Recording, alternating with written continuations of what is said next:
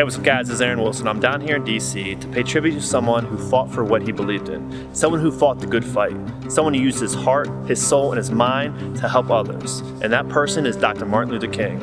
On August 28, 1963, Dr. Martin Luther King delivered his acclaimed I Have a Dream speech to more than 250,000 people, and that happened about 1.5 miles away from here. A couple hundred feet away from here is a Martin Luther King Memorial that pays tribute to this amazing man. Let's go check it out.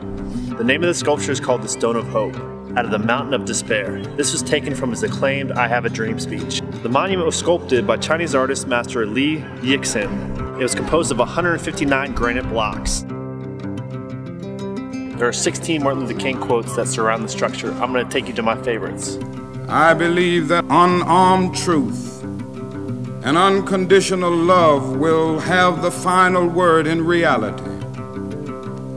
This is why right temporarily defeated is stronger than evil triumphant. Injustice anywhere is a threat to justice everywhere.